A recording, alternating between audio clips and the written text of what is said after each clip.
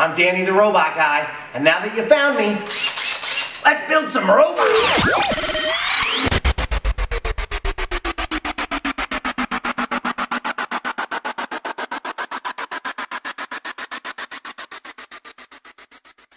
I've been asked a couple of times, where do you learn all of this stuff? Because I have a pretty broad skill set, and it takes everything. It takes all kinds of skills. You know, it takes welding skills and wood fabrication skills and design skills and conceptualization.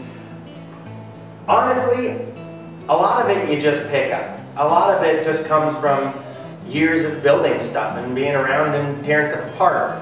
I also had the opportunity and took it to go to Eastern Washington University and get a theater degree, which was based more on a technical side than an acting side, which was a huge plus because it taught a lot about fabrication, mainly set fabrication and prop fabrication, but also lighting design and the more technical aspects of theater.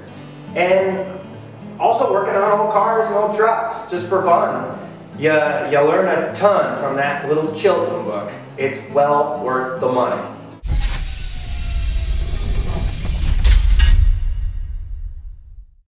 My reasoning behind creating 010 Robotics was basically an avenue to be expressive in the artistic sense, but on a personal level. For the last 20 years working in the entertainment industry, my job was to be creative and to build all of this stuff for TV and film, but it was mainly somebody else's idea, or it was for their purposes, obviously for making film. Yet I needed a way to express myself outside of work, which I'm sure you'd understand. And for me, I always created robots for fun, just as little tchotchkes basically for my friends. And they got more and more popular and people started to really, really like them. And I've developed a different look since back then, but that's where it started. And now, I think that's what the world is missing, is a really cool robot art gallery for this style of art, which I don't think you find anywhere in Montana besides right here at Cedar Creek, just outside of Libby. When I design my robots, one of the trickiest things is figuring out how the pieces actually are going to work together. Sometimes you pick a category, be it automobilia or old military stuff or old fire department stuff. You get the idea. Other times you want to just make a mishmash, a very eclectic collection of pieces. This one, for example, with Lucy, is done on a color palette instead.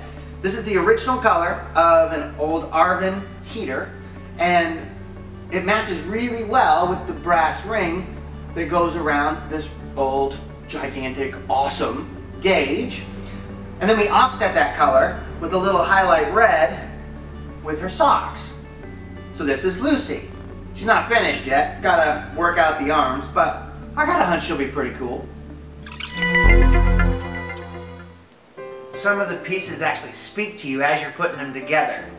And you have to listen, because this is when I started a while ago, and I just found a few pieces that all went together. But first off, it seems like a she that's very excited and very happy, and somehow affiliated with either sports or some sort of cheerleading sort of thing maybe, because she just seems really happy and she's got this ability to keep track of what's happening. So I don't know, we'll have to figure it out.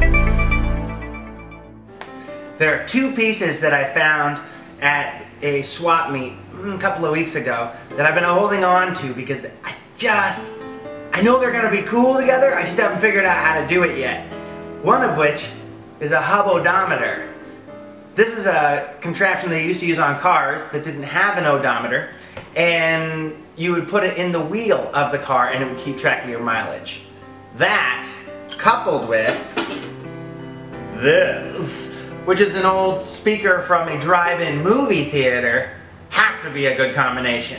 Just gotta figure out what to do with them. One of my favorite parts about this kind of art is the blending of old and new. Now granted, both of these pieces are probably old to us, but this is a neat little combination. This is a Baylor transistor radio from probably the 70s. But this is an Edison record from 1904. Still has the record, actually. Now, somehow I have to figure out how to get old to meet the new in a really interesting combination. Sometimes we get lucky, because as you're looking around, you find something like this that already screams robot without having to do a lot to it. And this one is a prime example of why I do it. This is early 1900s, out of a Model A or a Model T, some sort of oil distribution system, and long defunct. But now, almost 100 years later, wow, yeah, 100 years later, he's gonna get reborn into something cool and new. Absolute, true repurposing.